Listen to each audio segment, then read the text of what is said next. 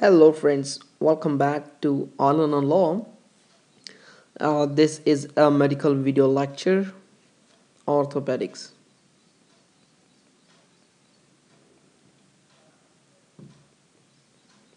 Okay, guys, and today we're going to talk about the comparison, the essential features of bone tumors, especially the osteosarcoma, Ewing sarcoma. Then we have osteoclastoma. Okay, then we have chondrosarcoma.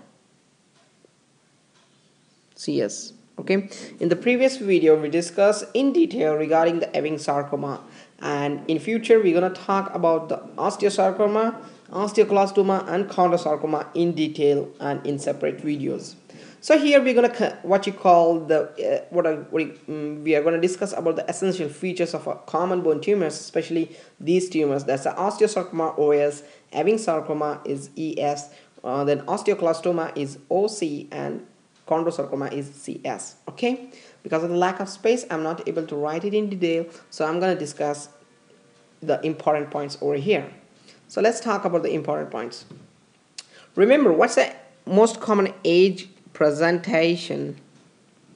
Right, let's make this right.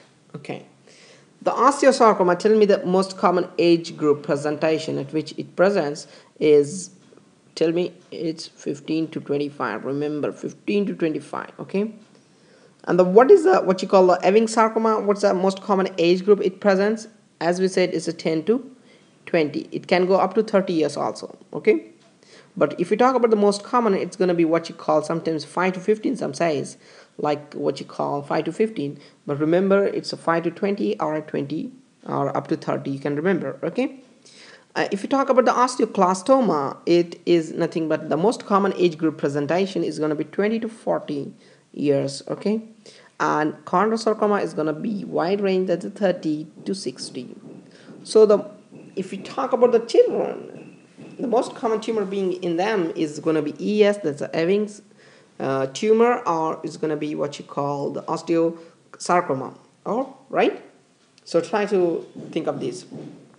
So let's talk about what are the sites, common sites or location. Let me talk about the location from where the osteosarcoma or these tumors arises. If you talk about the osteosarcoma, it arises from metaphysis. Remember, it arises from the metaphysis. Okay, it arises from the metaphysis. Ewing sarcoma, you know very well, it can arise from anywhere, the most common being the diaphysis. Okay, osteoclastoma, it arises from epiphysis. Okay, and chondrosarcoma, anywhere in the body it can arise, anywhere, any, right, guys? So these are the important what you call the essential features of what you call the common bone tumor, especially we are talking about the location. Let's talk about the common sites from where these tumors arises. The osteosarcoma, if you talk about the osteosarcoma, the common sites being the lower end of the femur and the upper end of the tibia. Let me write LF, that's the lower end of the femur and the upper end of the tibia, UT. Okay, right? And the Ewing tumor or Ewing sarcoma arises from, it arises most commonly from the ends of the long bones, what you call, not the end, long bones. Okay, and it can arise from the what you call the flat bones also, but it has also a multicentric origin, right? So wide range, we can call it as up femur, tibia, pelvis, then calcaneum. Calcaneum and the pelvis are the flat bones from which the Ewing sarcoma arises. Okay, and it can be multicentric also. Okay, multicentric, right, guys? Very important point, remember. Okay, and remember, the Ewing sarcoma tumor is the most common among the malignant bone tumor which has a multicentric origin.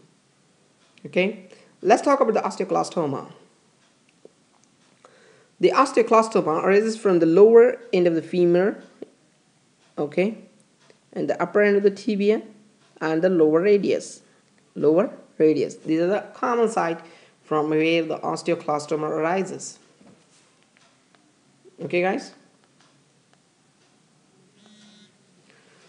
Then we have Chondrosarcoma. That's the most common age group presentation is 30 to 60 years. It arises from the flat bones, okay, and it can arise from long bones like upper end of the femur. Right, guys? Excellent. Now let's talk about the clinical features. How do they present? What's the most common presentation among them? Right? The osteosarcoma, the pain is very important. The patient will have a pain. He can present with a swelling, okay? And the duration of what you call the osteosarcoma presentation will be in the weeks and the months, remember, okay? Whereas same patient of Ewing sarcoma can present with what you call, he will have the pain, he will have the swelling, he will have fever, he will have what you call weight loss, signs of what you call metastatic signs, fever, okay? Why? Because it's a highly malignant tumor of the bone. So by the time you diagnose it, it has already reached the other parts of the body, especially it has reached to the neighboring bones, it has reached to the lungs, okay? So pain, swelling, and the signs of malignancy can be there, like a weight loss, remember, okay? Then we have what you call duration will be in a week, months, okay, remember, and fever will be there, as we said, okay? In osteoclastoma, same thing, pain, swelling, and duration will be in the months, remember. Whereas in chondrosarcoma, pain and the swelling will be there, but duration will be in years, months to years, okay, long duration, right? Right. Now, most important is the X-ray finding. If you take an X-ray, what's the typical presentation? Osteosarcoma, never ever forget that the osteosarcoma has a sundry appearance,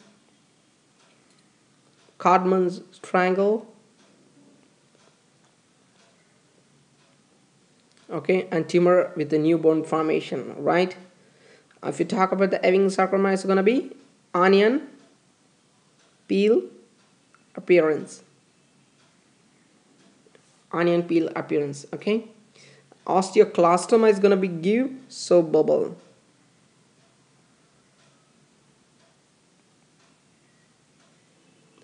appearance, and there will be no what you call new bone formation in osteoclastoma, remember. Guys, I'm not able to upload images, radiological images over here because of the copyright issue. Just you Google the images like sundry appearance of osteosarcoma, Codman's triangle of osteosarcoma. Then you can see the, if you look at the images, then you will remember for a longer time and you will be very perfect. Okay, guys. Try to look for onion peel appearance. Try to look for soap bubble appearance of the osteoclastoma. Right? Chondrosarcoma, they will have what you call a mottled calcification within the tumor, okay, mottled calcification within the tumor, right? What's the pathology behind the osteosarcoma? Is the tumor cells with the osteoid or bone formation, alkaline phosphatase increase in the 50% of cases. ALP, alkaline phosphatase is increased in the 50% of the cases, okay? And in Ewing's tumor, we know the cause, the exact cause is not known, but you see the sheets of round cells, tumor cells with a central clearing that's known as pseudo rosette appearance, right?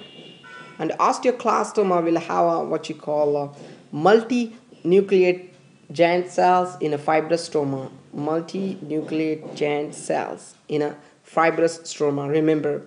Whereas chondrosarcoma, they will have chondroblast and the cartilaginous matrix. Chondroblast and cartilaginous matrix, okay? So these are the important features of what you call the common bone tumors. That's the osteosarcoma, Ewing's sarcoma, osteoclastoma, and chondrosarcoma. If you talk about the treatment, the osteosarcoma, what you call, we give a local ablation therapy and the chemotherapy. Ewing sarcoma, radiotherapy is really very high sensitive. It do well with radiotherapy, but reoccurs, okay? And the prognosis is really very, very poor, guys. So you can give radiotherapy and the chemotherapy, okay? And for osteoclastoma, you can give what excision of the tumor and the deconstruction can be done. For chondrosarcoma, local ablation and the radiotherapy. Okay, guys, so these are the important features we talked over here. Because of the lack of space, I may not be able to write over here. Sorry for that. And thank you so much for watching this video. Thank you so much for being patient and watching this video. Please thumb up. Please do share our videos. Please share our videos with your friends and do subscribe. Thank you so much for watching this video. Take care.